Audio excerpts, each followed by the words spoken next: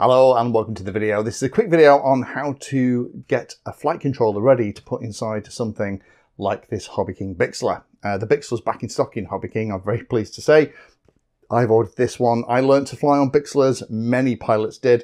It is a spectacular trainer for a couple of reasons. One, there's no prop at the front, the prop's here at the back. So that means that when you fly into stuff, you don't immediately destroy the motor, the prop and the motor mount. And it also takes an awful lot of abuse, and they're not expensive. So I've got myself this one here, and I'm actually going to put INAV in it because why not? Probably stick HDFPV here on the nose as well. And it's an opportunity for me to show you how to configure the flight controller. I'm going to use a Speedybee F405 Wing for this particular video and how easy it is to set up. I was going to do an entire series on how you configure INAV 8, but actually the series that I've already done, and I'll link to it below, every single step is going to be identical. There's only a couple of wrinkles, and that is in the INAV configuration, and I'll cover those in this video. After this one, I'm going to put the flight controller in here. I'm going to kind of post it with a bit of double-sided foam tape in there, configure it. Because this flight controller has a remote USB cable, I can stick this on the side so I can hide the flight controller away and still plug into it if I want to change any of the settings. So for those of you that have been asking, quite a few have been in touch and saying, could you show us how to set up INAV 8 on a plane? Watch this video, but then go back and watch all of the INAV for Beginners series link below, because the way you set up the radio, the way you wire the flight controller, how you install it into the plane, how you set up all the flight control surfaces and trim everything, and then ultimately tune it, is still exactly the same. INAV 8 has come on from INAV 7 in several key ways, but in terms of the basic configuration of setup, pretty much exactly the same. So let's go on the bench, look at the flight controller and go through the setup process. So the way I like to set this stuff up, and you've probably seen me do it a lot if you are a regular viewer of the channel, thank you for watching, is that I like to set everything up on the desk like this. Make sure everything works, and then when I put it in the plane, if something then doesn't then subsequently work, I know that I've messed up installation or plugged something in wrong with somewhere that it shouldn't be. Now, this is how it is all connected. It looks really complicated. It looks like kind of a exploded spider, but it's actually pretty simple. Let's go through this. Again, this is the Speedybee F405 Wing app. The cool thing is that these aren't particularly expensive. It's about 40 bucks. And in the manual, it shows you how everything connects. Now, we're going to use an S-Bus receiver for this particular setup. It's going to plug into these ports here. That's actually this cable here going into this older receiver, just for the way that I'm going to set this older plane up. And if you wanted to do CRSF, you plug it into these 4 pins, and that's what that's showing here in the manual. These manuals are really, really well laid out. They really help you put everything together. So that's the receiver. The S-Bus connection's coming in here. This additional cable, the reason that that's there is I want smart port telemetry going back to the receiver. That means I can use the INAV Lua script on the radio, see my videos on setting up Lua scripts. That then will allow me to get information about number of satellites, distance, direction to home, battery status, heights, speed, all that information on the screen of my radio. Handy when you're waiting for the GPS to lock, but if you're flying line of sight and you're looking at the plane, it's also handy to have alerts set up so that if you go too high, the radio will let you know. Other things here, we have the GPS and the compass connected. So that's what all these wires are. It goes into this port here at the end. I love these flight controllers because every single one of the ports is labeled, plus you get all these cables in the kit so you can make up what you need without getting too carried away. This is actually a Maytech Sys GPS and compass unit here. I use lots of different ones. I think there's a HGLRC one at the moment that I'm using for lots of things. There is an arrow at the front that needs to point towards the front of the plane when you install it, but apart from that, it's pretty easy and straightforward. Next bit is this little bit here. This can go, this is what I was talking about in the introduction. This can go on the side, has my USB cable, has the buzzer, also has the button to put it into boot mode if I want to flash it and it isn't doing that automatically. That's a nice thing. It means this can be hidden away and this can be at the side. Last couple of things. for ease of installation, sometimes I do this, not always, rather than directly solder the ESC to the flight controller, because I sometimes move these rigs about, which is what this actually is. It lives in a box on my bench. I have a couple of them, there's another one in there, and when I want to add INAV to a plane, it's kind of all ready to rock and roll. I have added XT60 connectors, one to go to the battery, and the other one is just going to plug into the ESC, and I don't have to unsolder everything. Unfortunately, those things have had to be soldered on. It's not a disaster, but you know what? If you can do all this on the bench, it's much easier than trying to do it when you are playing around later on.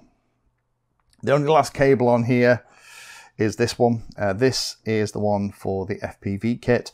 This is the way that I tend to do it. So it's set up so that there's an S-bus input on here as well, but I've terminated it into a JST lead. That's going to be the power connector for the Walksnail unit that I'm going to probably add later on, and then I terminate the transmit and receive pair into a little DuPont style servo connector, and then on the other end of the Walksnail unit there's the same thing, and if I get it the wrong way round, transmit isn't connected to receive, etc., I can just switch the plug over and plug it in and fix that.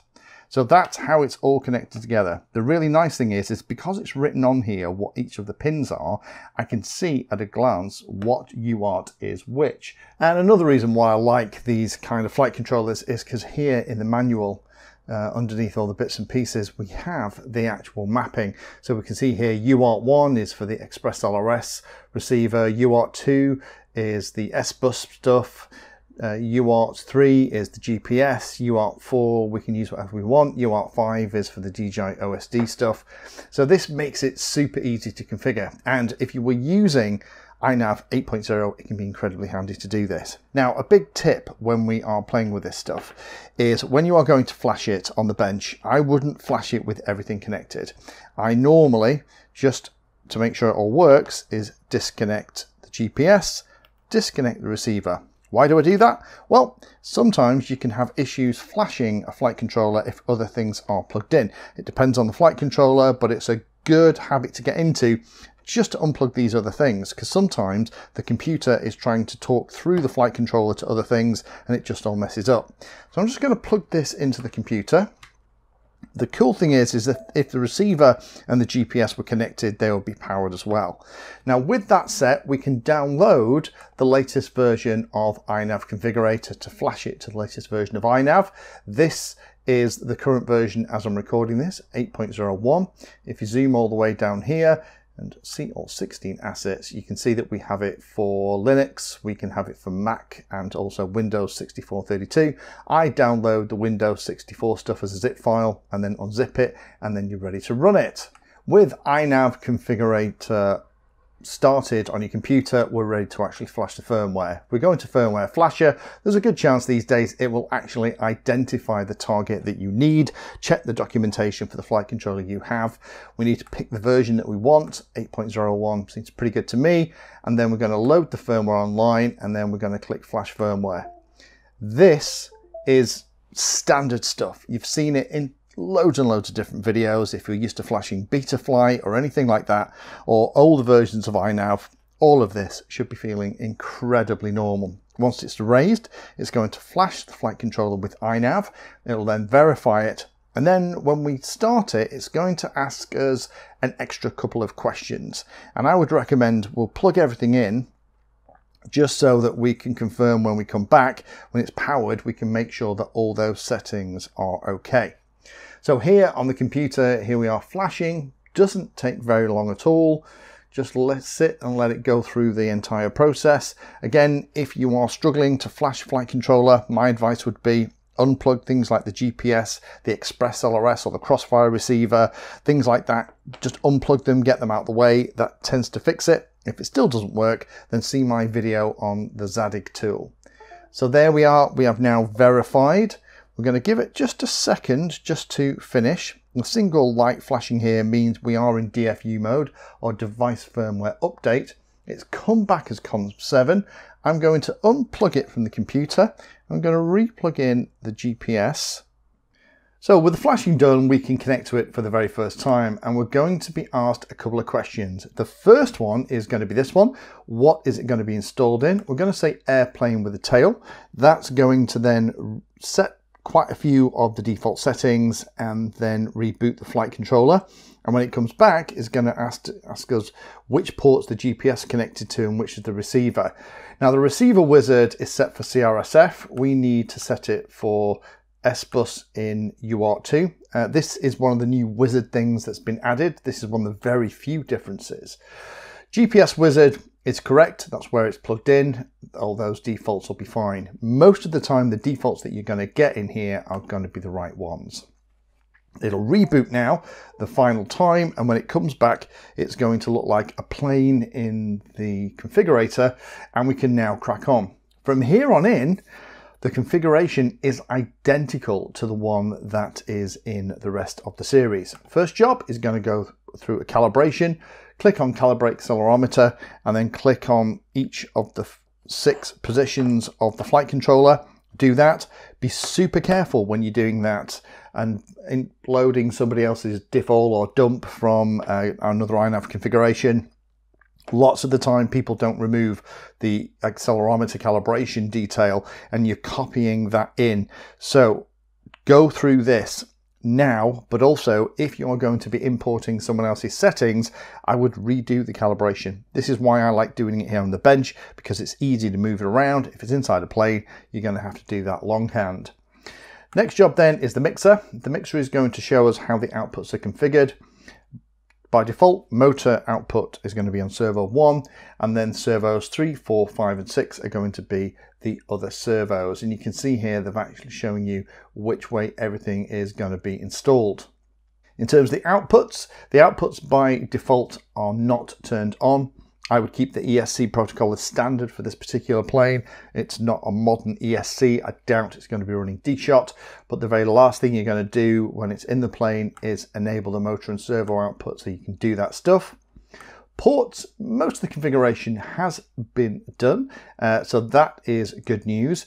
The MSP display port stuff hasn't been set, and I would also enable the stuff so that I can have smart port back to the receiver. Next one is the configuration tab. A couple of things I would change in here. I would turn on the CPU based serial ports so that I can configure that as smart port, and then I would also turn on permanently enable launch mode. Those of you that watch my stuff, this is going to feel incredibly normal. And what you do is you just kind of work your way through these tabs on the left hand side, setting it up in exactly the same way as you would with something like INAV 7. There isn't really any differences in terms of the configuration from here on in. Next one then is failsafe. Set it to return to home, save and reboot for that. The only other things that I changed then, it's something like advanced tuning. Advanced tuning, I would set the default throttle because I like it running when I do my auto launch stuff. I like a nice, healthy acceleration on the prop, so I would save and reboot that. Receiver, come in here, make sure that the radio's moving in the right way, make sure that the channel order is right as well, and that you have, when the receiver is not connected to the radio, that little failsafe icon appears here at the top. Modes set up as you would expect.